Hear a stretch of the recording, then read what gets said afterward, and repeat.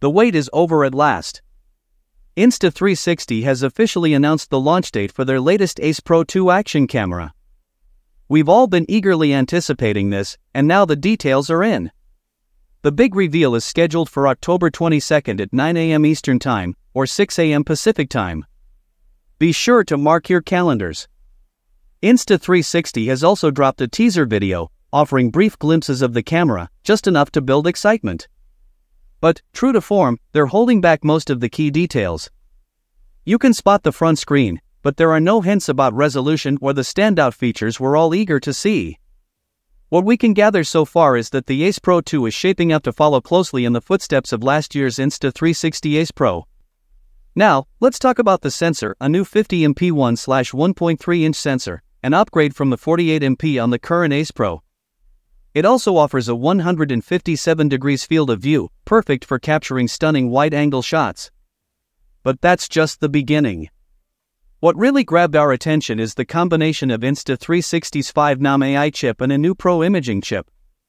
While they've kept quiet about the specifics of this new chip, it seems like it will significantly boost features like Pure Video, their low-light enhancement technology.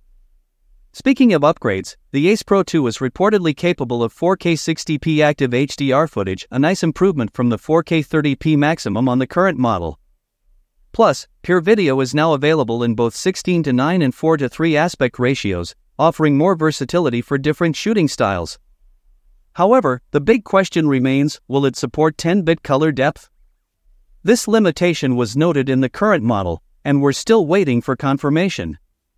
Another interesting addition is the new Memories album feature, which uses AI to organize and potentially even edit your footage. Think of it like GoPro's Quick app but with Insta360's unique touch. Insta360 is making bold claims about the Ace Pro 2's ability to handle tough shooting environments, clearly targeting its competitors. On the audio front, there's also a hardware upgrade, with new microphone technology enhanced by the AI chip. There's no official word yet on when the Ace Pro 2 will be available, but based on the leaks, it could be any day now. So, will this camera finally dethrone the GoPro Hero 13 Black or DJI Osmo Action 5 Pro? Only time will tell, but the competition in the action cam space is certainly heating up. Before you go, be sure to subscribe for more updates. Thanks for watching, and I'll see you in the next one.